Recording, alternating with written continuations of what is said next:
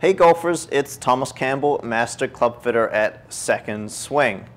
Today I'm going to continue on with the altitude test. Recently I did an iron comparison comparing altitude changes from sea level all the way up to 9680 feet.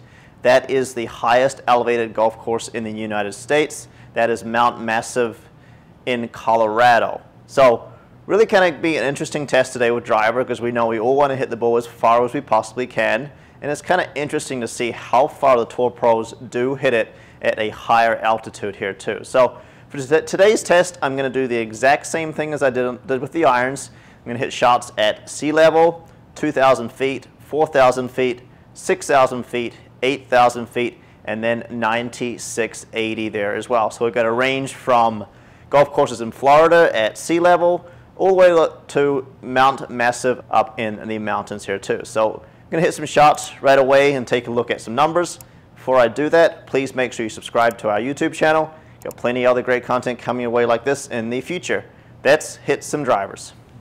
Before starting out, I just had to switch our Trackman settings from 830 feet, which is the elevation level here in the Twin Cities in Minnesota. Switch it back to sea level. We'll start at sea level and then we'll work our way up from there.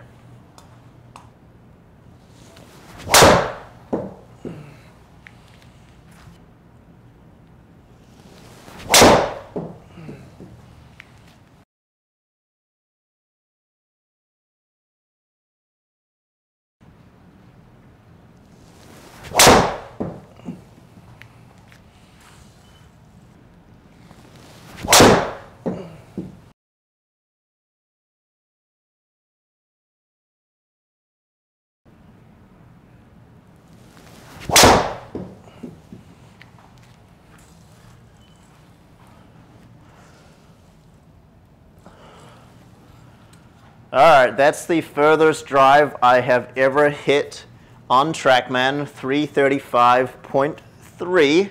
Feel like I didn't quite even catch that one, and you'll notice that my club speed's not even close to my absolute max, what I've been doing with this super speed golf training here too. So 4,000 feet right now has got me to the furthest distance I've ever hit my driver.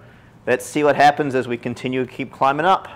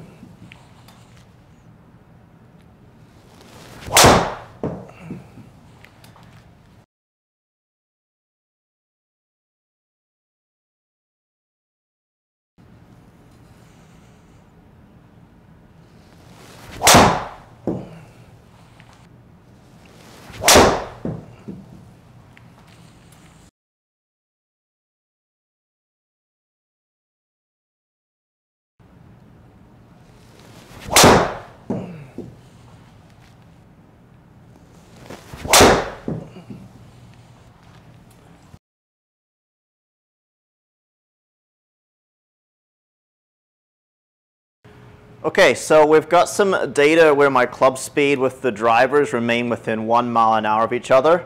To finish off, I'm just going to really try and go after a couple, try and increase my attack angle a little bit, and just kind of see if I can pull it off. Now, I'm actually already pretty tired here, so I may not be successful, but let's take a look and see if I'm able to hit the ball any further by really going after it here.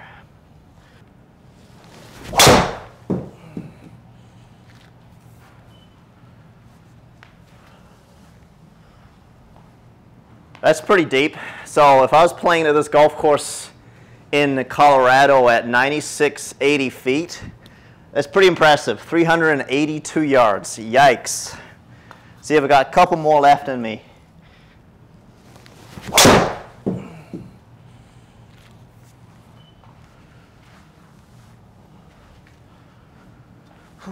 All right, that one was a little bit spinnier. Let's take a look at the numbers. I'm getting pretty tired here. But we did get my club speed over 115 today, so that's pretty impressive. So the super speed stuff is definitely working for me. But let's take a look at some numbers. Okay, I've got the numbers in front of me. Let's make a quick summarization here with regards to how elevation affects distance with a driver. So let's take a look at some numbers. As I mentioned, my club speed was within about 1 mile an hour difference there, so between 111 and 112 miles an hour, with the exception of those last two swings where I really went after it, where I was almost pushing 115 on average, and we'll talk about those at the end. But let's take a look. So club data is not going to change too much. So club speed, ball speed, smash factor, we'll notice, are all very, very similar. We'll notice right across the board there, smash factor of 1.49 with every single club. So that's really not going to change at all. Let's take a look at the distance numbers and the height, and then kind of see if there's anything that really stands out to us at all. So at sea level, I was carrying the ball 287.7, going 310 yards. Pretty good. Pretty good numbers overall. I'm pretty happy with that. My height was about 117 feet in the air. Pretty solid numbers there for a driver. We'll notice if we take a look and see if this goes in the right trend. So at 2,000 feet, we picked up 10 yards carry distance. 4,000 feet, we picked up another 10 yards carry distance. 6,000 feet, we picked up 9 yards carry distance.